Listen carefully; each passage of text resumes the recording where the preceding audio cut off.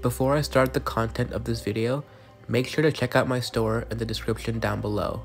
It's your only place to find personalized, customized, and top quality football merchandise. Arguably the biggest game of the Premier League season, and what a game it was. Arsenal took that first half lead, but got that red card at the end of the first half. And many are saying that's the only reason City got anything out of this game.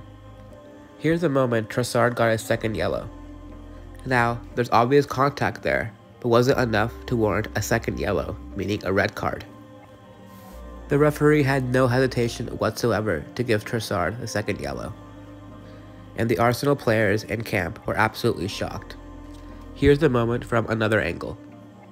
It's interesting to analyze because, as I said, contact was definitely there. City won the ball first. However, the question is, was it enough contact to warrant that second yellow? Comment what you think down below, because this could be a big moment in the entire Premier League season. If Man City win the league by 1 or 2 points, people will look back at this moment right here. Were Arsenal robbed of a win at the Etihad? Comment your views down below.